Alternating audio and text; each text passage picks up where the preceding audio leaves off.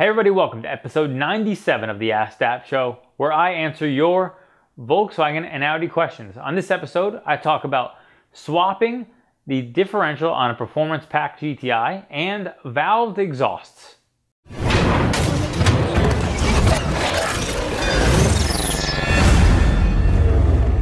Cameron via Facebook says, my Golf 7 R has 24,700 kilometers. The car doesn't stop at any speed with over 120 kilometers an hour like it used to. The pedal just gets hard and slips. I sent it to VW and they said that nothing's wrong, and all they say, they opened and looked at the disc and pads. The brake fluid is low. Please see pics and comment. All right, so first you're having issues around stopping over 120 kilometers an hour. For all of us Americans, 120 kilometers an hour is around 75 miles an hour. So couple thoughts. He posted some pictures in this thread where he was asking this question, and I had a couple thoughts on it. First, the pads in the rear look like they're pretty low. So, and at that low of a mileage, my guess is, based on that amount of mileage and just what I know about Mark 7s in general from my experience, you probably drive your car like you stole it. That's just what my gut tells me.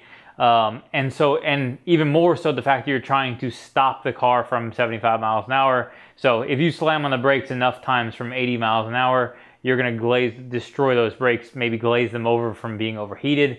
And that could be a big part of why it's not stopping well anymore. So what happens, if you glaze your brakes, it just becomes from overheating. So the material is glazed over from all of that excessive heat. That's going to cause the friction materials to not have obviously good friction surfaces together, and that's going to cause it to not stop as well. So my gut tells me that if you replace your pads and rotors, and I would say upgrade possibly to a performance set, especially for someone like you, if you're really driving the car that hard, again, based on that wear pattern, I think that's really worn brakes for a car of that mileage. And so certainly upgrading your brakes to brakes that can handle the beating you're throwing at them would be my advice. You know, I'll link to obviously our brake stuff here. You're out of the country, so it's not really going to make sense. You definitely should source your brakes locally, but for anybody referencing what you're going to be looking for or anybody else, I'll link to our stuff here where you can check that out. So I'm pretty sure that will solve your problem. Oh, also I wanted to touch on the brake fluid being low. Brake fluid being low. So a couple things when it comes to brake fluid being low. If you are going to have low brake fluid, it means you either have a leak or your brake pads are wearing. So given the wear that I'm seeing there, as your brake pads wear, the friction surface becomes thinner and thinner, which means the piston in the caliper actually pushes further out. So the fluid has to fill that gap. So as you wear your brakes, the fluid level in the reservoir will get lower and lower and lower. And then once you press the pistons back in, put new pads in, then you can top up again. You don't really want to start topping up brake fluid between brake replacements unless you have a leak of some kind. Justin via YouTube says, can a limited slip diff be installed on a GTI with Performance Pack? I don't know transmission codes, but it's not mentioned anywhere that it won't work. Okay, so Justin is actually a customer of ours. I also spent a little bit of time with him at European Experience. He came out to our get-together and we talked for a little bit. So I have a kind of a feeling for who he is. Normally, I don't entertain questions like this because I think they're kind of ridiculous because the cost to do it is so expensive. I don't think most people would go down the road of doing this, especially when you have a Performance Pack that already has a limited slip-esque differential. But I happen to think that Justin might be crazy enough to actually do this. So let's talk about this. I don't think I have a concrete answer, but I can tell you here's a few of my concerns around this. First of all, putting a limited slip differential in a Performance Pack car already has a electronic limited slip differential, kind of. And so what that looks like is, if we take a look here, we have a picture of a transmission. And if we take a look at this transmission, you can see on the end of where the axles are, there is a large assembly. Now that's actually what controls the locking portion of the differential. It actually functions a lot like a Haldex system. So if you're not familiar with how Haldex systems work, I shot a video talking about that a while back. I'll link to that here where you can check that out. But essentially, that functions a lot like a Haldex system. Here are the things that I think are going to be concerns if you try to swap to a mechanical limited slip differential, which is what he's looking to do because he feels like there's performance benefits. And I think there's some truth to that. When you're looking at pure performance, there's probably some benefits to going to a mechanical one versus an electronic one that isn't going to be functioning all the time. It's only going to kick in when the vehicle deems it to be necessary. So you could say there's probably some argument there one way or the other, but I think there's probably some truth to that. When we go down the road of removing a electronic limited slip, first of all, the differential on that, and I just want to talk about this, I compared a manual transmission from a Performance Pack car to a manual transmission from a non-Performance Pack car to determine what some of the differences are, or at least what I can see on the surface. Again, I've never taken either of these apart, so I couldn't tell you definitively what's inside, but I can tell you based on the information I'm looking at. So the transmission cases on both the Performance Pack and non-Performance Pack transes are the same, which makes me think that any manual transmission, for example, we offer the Wavetrac ones, and I'll link to them here. We also have a video that we shot on our Project Mark V build showing you how to, it wasn't really a DIY per se, but it shows the installation of a Wavetrac diff. I'll link that in the description where you can check that out if you're interested, but it essentially, you can see kind of what a broken down transmission looks like. But essentially, that would be installed inside the transmission. So I would assume, because the case is the same with maybe some minor modifications, because you do have to grind out some of the case during limited slip differential install sometime, that may be a few things that need to be tweaked. With outside of that, first of all, you don't have the same axle setup, so you need to swap them. That's simple enough because you have that extension on the side of your car, so you'd probably need a different axle to begin with. But more importantly, that's the mechanical stuff, which I think is easy enough. You could easily just take a non-Performance Pack axle and blah, blah, blah, all that stuff. The problem lies within the ABS system, or at least that's what my perspective would be. Is my concern is you're going to end up with a bunch of lights if you try to swap in a non-Performance Pack trans setup, essentially, and a manual limited slip differential like a Wavetrac, and remove the electronic setup, because basically you're going to have fault codes because it's not going to be functioning. So every time the ESP or any part of the traction control system is trying to engage that differential, it's not going to be there. You're going to have fault codes and other stuff associated with that. And to me, there's a big question of who even knows how that's going to set off the ABS system or overall functionality in the vehicle. Now, one way, to me, for Justin, the one way that you might want to test this is get under the car, unplug that differential, drive it, and see how it interacts. If it does nothing, then maybe you could do it and do exactly what you want. But that would be my main function, is wondering exactly what's going to happen with the way everything interacts. And you could say maybe you just swap in an ABS module from a non-Performance Pack car. Maybe that's true. Maybe something with the way the ECM is programmed interacts with all that information. There's a lot of pieces to this that I think can create questions for me. There's a lot of testing that you're going to need to do before you actually legitimately consider it. So that would be my step. Unplug that differential if you're really serious about it. And again, Justin, I think you could be. Unplug it, drive it, put it under hard conditions that can potentially set off lights, even if it's not going to set off a light just by unplugging it. See if the car is going to, engage ABS in a weird way, or apply brakes in their circumstances where, because it doesn't see the differential working properly. I don't know how any of that stuff is programmed, but again, those are all of my concerns around this type of swap. And I think the mechanical stuff is easy to overcome as long as you're patient and willing to kind of work through some of the kinks that you might run into. But running across the actual electronic stuff and functionality of the car driving properly is always going to be my number one concern with that. I recently did an oil change in my 2017 Mark 7 at 3,000 miles. I used the exact kit you guys are using in the video, Liquimoly, 540, and factory filter. I feel as if the car accelerates slower since the switch to 540 from 530. The gas mileage is also worse. I'm at a loss. Could it possibly be that the tolerances are so good with the new engine that the oil is a little thick?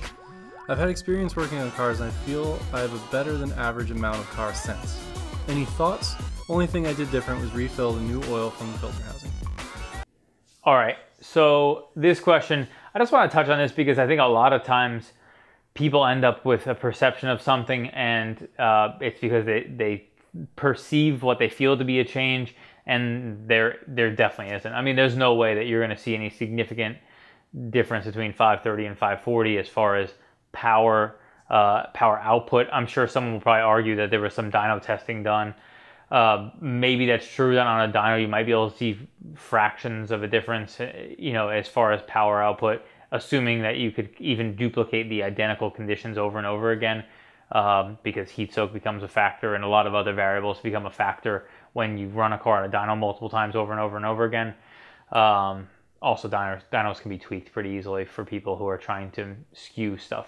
So with that said, I think there's almost no way that you could have that. I think a lot of times people are either looking for a reason, and maybe you did actually legitimately get, I can't contest that you got worse fuel mileage, but the driving circumstances are almost impossible to make exactly the same driving circumstance unless you just pick the same flat road, put it on cruise control, and then verify that the conditions are going to be, let's say, as close as possible, and you got a 30 or 50 mile range difference in a tank due to the different in oil.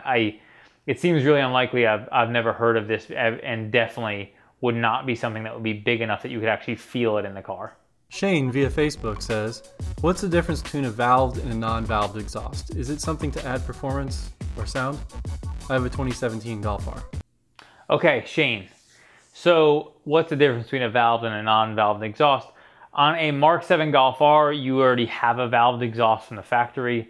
Basically what a valved exhaust does is bypasses mufflers to gain more sound. There is obviously some implication that you could add performance when you're bypassing the muffler if it adds enough of a restriction to create a draw of power anyway by having that restriction. As a general rule, most VW and Audi models, especially like that Mark 7 Golf R, a catback exhaust, free flowing, wouldn't give you any significant benefits. So there's really not a lot you're going to have as far as power gains from that. It's more going to be the way it sounds. The reason what you're seeing is you're trying to probably buy an exhaust for your car, and you're seeing valved and non-valved exhausts, and there are massive cost differences because the R&D and time that have to go into creating a valved exhaust is significantly higher. So you'll see significantly higher cost around that. So that's probably what you're seeing. So again, that really boils down to preference and sound. Some people like to have either the option or have it be quieter under the average circumstance, and then the valve opens up, usually at wide open throttle or something like that, in which you'll get more noise. So it kind of keeps the car tamer under regular circumstance, but makes it louder and more aggressive under heavy driving conditions, is generally the purpose of valved exhausts. Thunder Gamer via YouTube says, you sadly did not mention the Passat/Sharan. Okay, so this comment was left on a video I shot a while back talking about the top 5 most reliable VW models. And he was commenting about the Passat and the Sharan, or Sharan, I'm not sure exactly how it's pronounced. So that's a model we don't have in the US, so I can't really speak much about it.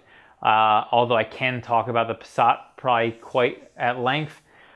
Historically, Passats have not been the most reliable VW model to get. They've actually probably been one of the least reliable models. Starting with, we can talk about the more mainstream ones, which I would think would be B5 and then B6. So let's just say B5, B6, and B7. B5 were pretty much terrible when it comes to reliability as far as longevity. They have a high maintenance cost. There's a lot of things that were kind of common problems, and because as those cars age, people who buy them tend to be buying a cheaper car. It's kind of a death by 1,000 cuts for those people, because it's a couple hundred, and then it blows them out of the water, which is usually what happens with those cars. Moving on to B6 Passats. I actually personally like B6 Passats. My wife has had 2 of them. But I would not classify them as high reliability because they had the TSI and then the FSI. And the FSI and the TSI 2.0 engines in them. As a general rule, they were 3.6 ones. I know people are going to comment. They're much less common. 3.6 ones are going to be fine and plenty reliable. when it comes to the other models, or the more mainstream ones, because 3.6s were pretty rare here because of how expensive they were. The FSI had obviously a laundry list of problems. We've put out plenty of info about it. If you're not familiar, I'll link to the article that I have talking about FSI common problems here. And then moving into TSI, TSI had probably maybe less broad problems, but more scary problems. One of them actually, ironically enough, being the timing chain tensioner issues, which we made these shirts for a while back to try to bring awareness around this problem. And timing chain tensioners were a massive, and still are currently a massive scary problem that's happening with TSI engines. We urge anybody with a TSI, if you don't know about the problem, check out the article that we have talking about TSI common problems. That is super, super important. And the timing chain tensioner is one that, while updating it is expensive, not updating it could cost you many thousands. I would say minimum of $4,000 to $7,000 to repair. So I always urge everybody, please make sure you educate yourself on that, because it is super important. And I want to make sure that nobody ends up in that bad spot, because we do see it fairly often. So that would be the reason why I would say that. Moving on to the B7 Passat, I actually think the B7 Passat, while isn't the most exciting car, because it was a US specific car that was a little bit watered down, a lot of people didn't like it because it was more price point driven as opposed to what most historically VW models were. I actually like the car. I drove one for a demo for a while when I was at the dealer still. I had a 2.5, which was pretty gutless in that car. But other than that, I think a 2.5 B7 Passat is actually a solidly reliable car. It's not going to give you a lot of problems. Gas mileage is probably not going to be very great, but overall, it's actually a pretty good car as far as reliability, quality, that type of stuff. While it's not the most exciting car, it will get you where you want to go and probably not leave you stranded. So that car I actually would qualify in that list or closer to that list. It just happened to not be within the top 5. Thank you so much for watching episode 97 of the Askdap Show, where I answer your Volkswagen and Audi questions. If you have any questions or comments about the questions answered in this show, be sure to leave in the comments below. If you like this video, be sure to give it a thumbs up and subscribe for more like it.